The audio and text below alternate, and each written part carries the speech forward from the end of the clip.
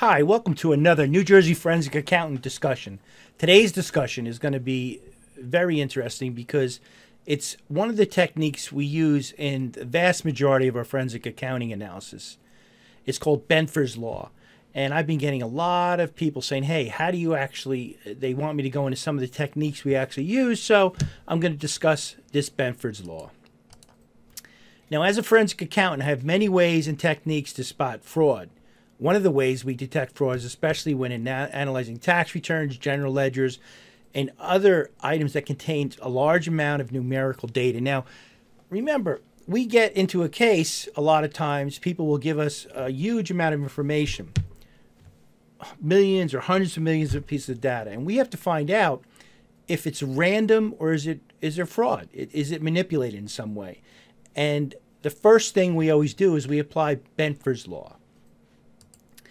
And what the law basically states is that any random number will have a specific result as to which digit appears in each data set. And the way it does this is through what's called a base 10 logarithm. And it's very, very accurate. And when you apply this to a large amount of numbers, you should get something that looks like this bar chart right here. Okay? You could see here that this is 30, 18, 12, and you can see how the bar chart kind of slants down. And if you do this analysis, so if you run this information on data and you don't get something that looks like this, there's a high probability that it is manipulated in some way. It's not a natural occurrence. For example, when you take Benford's Law, okay, and you apply it to, for example, the distance of the planets from the sun, okay, to see if it's manipulated, if someone put the planets there, or if it's random, you'll get a histogram that will look just like this, okay?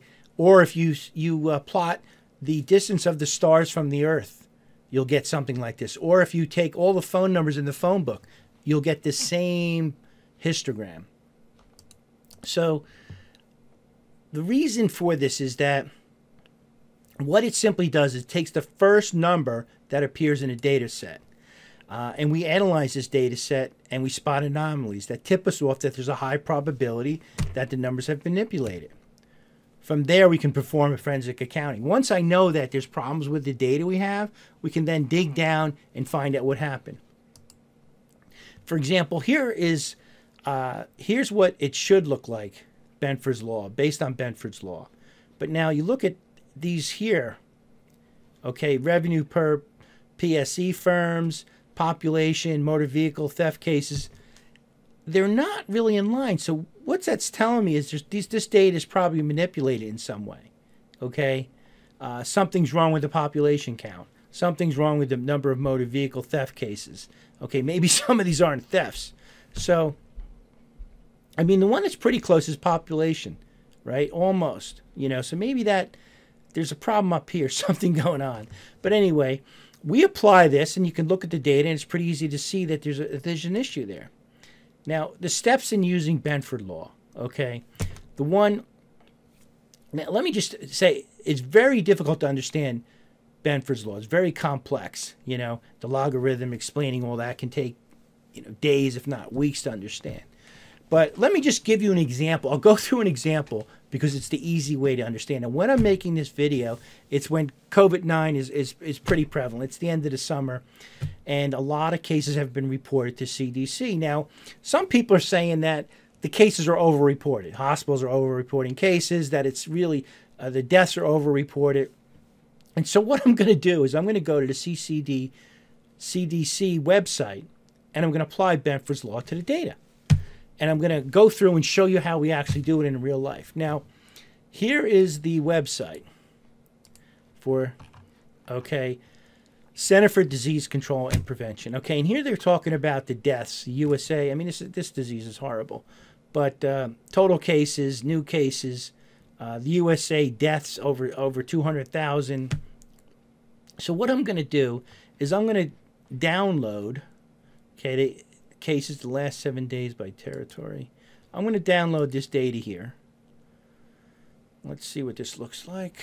Okay, here's what I get when I download this from the CDC website. Okay, I'm going to fix up this data so that we can utilize it. Now, so you could see here the total cases, confirmed, probable cases, etc. Okay, it goes through all this good data here. And let's say someone hired my firm to do a fraud analysis. The first thing I would do was I would utilize Benford's law. Okay, what I would do is basically get rid of all this data here and just focus on the total cases in the state. Now, we've already done this, so we would take this data, put it in an Excel sheet. Because Excel has some decent formula capabilities. And what it would look like once we took the data, it would look like this. Okay? You could see here that we have the states, the number of reported cases, and then what we do is we utilize this formula, which is left B2. What it does is it goes to here and takes the first digit and puts it in this column. Okay? And it for all the states and some of the territories of the United States. And then what we do is we want numbers 1 through 9, which are the digits, and Benford's law states that a certain number of these numbers here should start with a 1, a certain number should start with 2, a certain number should start with 3. Then I go in this other formula, it's count ifs. What it does is it takes all the numbers that start with 1 and puts them, there's 23. All the numbers that start with 2, there's 8. And all the numbers that start with 9 is 2. Okay, so it went through all these columns. There's a total of 56 here. Okay, and I verified that because some of these have zeros. And, you know, there's 56 basically states and territories in this database that we downloaded. And then we do a calculation.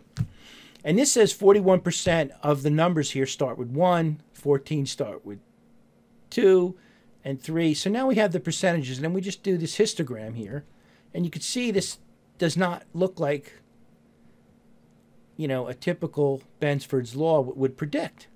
Okay, the logarithms are way out of whack. So this is telling me here, just looking at this data, that this is not legitimate data. Okay, at this point, if we were doing this case, I would tell, you know, my clients, say, listen, the data we're looking at is definitely manipulated. Okay, now what we need to do is then we'd go in and look at the various hospitals, see how they're reporting these cases, where are they coming from, how reliable the data is. We test it and we, you know, actually back up. But this is telling me if I had to go to court, this is the first thing I would show, is that they're saying that the data is manipulated. Okay, because we know what it should look like, right? What should it look like? It should look like this. It doesn't. Okay. It looks like this. So anyway, so we have some situations here. Benford's law is great. I recommend it if you get into large databases. We have to quickly find out if it's something you want to look into. So listen, guys, we went through this quick. If you have any questions, just leave it below. And if you'd like this video, please join my YouTube channel. It helps a lot with you know, getting the recognition and name out there for this kind of stuff that we hope you enjoyed it. Thanks a lot. Bye.